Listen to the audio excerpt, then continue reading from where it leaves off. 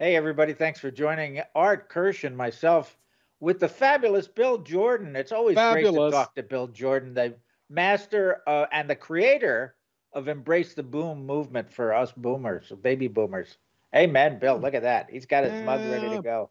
appreciate that, guys. Appreciate it. Just trying to empower and inspire and encourage my fellow members of the baby boomer generation. If you are still alive, you still have a reason to be here. And sometimes it's just you're trying to figure out the reason why. I, I You, would you hope you know, have a reason to be here. John, you use the adjective fabulous, and one thing about Bill, Bill always looks fabulous. Like you're fabulous, darling. Who was that? Billy Crystal used to say that. You look Yeah, Marvelous. marvelous. He was Mar- marvelous Saturday marvelous. Night Live. You look um, marvelous, darling. well, Marvelous. you look fabulous, Bill. Uh, but I have a question Thanks. for you because you opine on all things boomer, and there is a concept that when people get older, particularly old guys, become a curmudgeon, they get grumpy. And you're not a grumpy guy, and John and I are not grumpy guys. Is that a myth? Have you seen? I haven't seen grumpy old guys, yet that seems to be a picture that gets painted about boomers. Is Yeah. that? Well, it wasn't that long ago. It was the '80s, '90s, the two movies with Walter Matthau and Jack Lemmon, Grumpy Old Men, Oh, and yeah, then Yeah, yeah. and then yeah, Grumpier Old Men. Of course, it didn't hurt that Anne Margaret was in one and Sophia Loren was in the other movie. I mean, Yeah. that wasn't too bad. I think there is a tendency, and I have seen people as they get older, they say almost with a point of pride that they don't have a social filter anymore. They just say whatever they want to say to anybody they want to say it to. Um, it's kind of like people, and I reference it in my book, Embrace the Boom. Beware of people, and this is just my experience. Beware of people who say with pride, I can be brutally honest. Oh, Because yeah. my experience has been they are far more proud of the brutality than of the honesty. Yeah.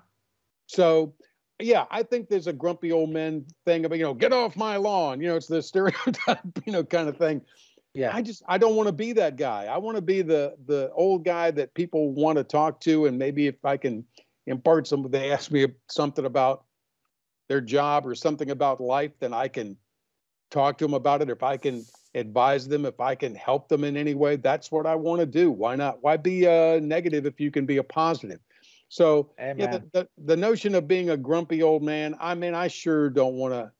I sure don't want to do that. I don't want to be that guy that, hey, I don't want to go see Poppy. I don't want my grandkids or my daughter. I don't want to go. Nah, nah. We're setting ourselves up for some sort of insult or something. If we go see him, he's going to comment on our hair or our weight or something like that. Why do that? Yeah. So um, live your life so that people have good memories of you. Did we talk about this before about I, you know, the, the I we might virtues? we might have touched on it. The yeah. virtues, there are two virtues. There are resume virtues, like what looks good on your resume at work. And then there's eulogy virtues of what people say about you when you're gone. So Yeah. why live your life that people are like, man, I'm glad that guy's Yeah. out of here. Why live like that? So I why not? think you make a really good point, Bill. And the point that maybe you glossed over slightly is that it is a choice. Mm. You don't want to be a grumpy old guy. You don't have to be if you don't want to. Some and All let's starts face up it, here. sometimes it's fun to be a grumpy old guy. I will admit that. I'm Yeah. just, Well, sometimes, I mean, look, we're all human.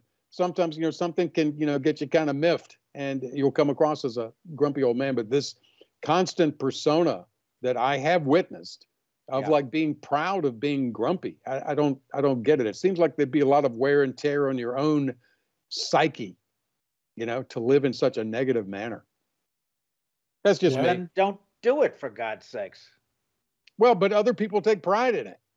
I mean, that's what I'm saying. I mean, it's like people who kind of like that notion that they're the grumpy old guy. Well, Yeah, when you get into they're from the Bar Humbug school of yeah, personality, and I guess there are a few like that. But maybe it's just because we're just not surrounded by them. But it's just like, as you say, if you lose a filter, then and you say anything, then probably nobody wants to really be a friend anyway. And you're probably going to be happy that you're not going to hear your eulogy. Yeah, if there is one.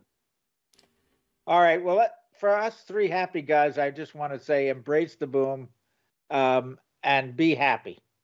Don't That's be it, grumpy. man. Be happy. Yeah, be positive, live your life, forget your age, embrace the boom, celebrate wherever you are in your life. Yes, celebrate your act two, for God's sakes. That's it. For more on Celebrating Act 2, visit our webpage, follow us on Facebook, subscribe to us on YouTube, and tell your friends. Celebrating Act 2 is the user manual for the second half of your life.